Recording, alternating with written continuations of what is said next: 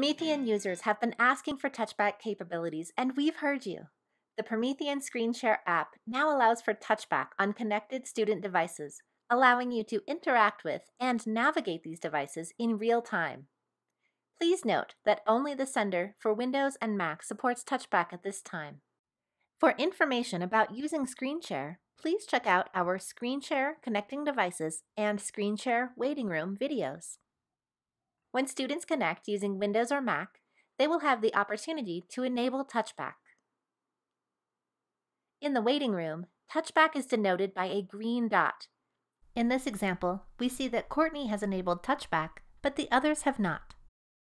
When a student mirrors their device with Touchback enabled, their device's screen will be framed in bright green. This is an example of the student's computer screen.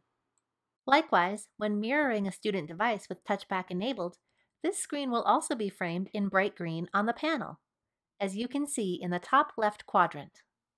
With Touchback enabled, you may navigate connected devices in real time. Possible classroom examples include becoming untethered, sharing applications or programs, allowing students to display work and demonstrate learning, and more.